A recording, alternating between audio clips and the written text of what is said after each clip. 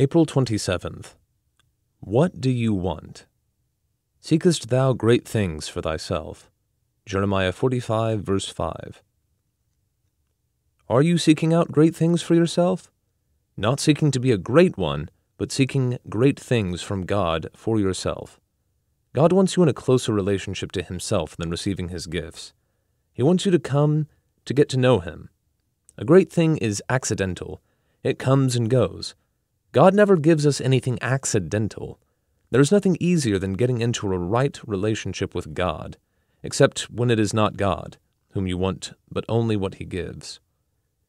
If you only come the length of asking God for things, you have never come to the first strand of abandonment. You have become a Christian from a standpoint of your own. I did ask God for the Holy Spirit, but He did not give me the rest and the peace I expected. Instantly, God puts His finger on the reason. You are not seeking the Lord at all. You are seeking something for yourself.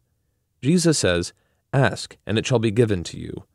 Ask God for what you want, and you cannot ask if you are asking for a right thing. When you draw near to God, you cease asking for things. Your Father knoweth what things ye have need of before ye ask Him. Then why ask? That you may get to know Him.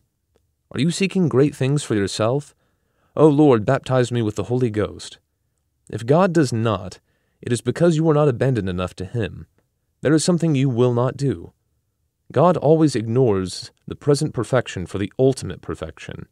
He is not concerned about making you blessed and happy just now. He is working out His ultimate perfection all the time, that they may be one, even as we are.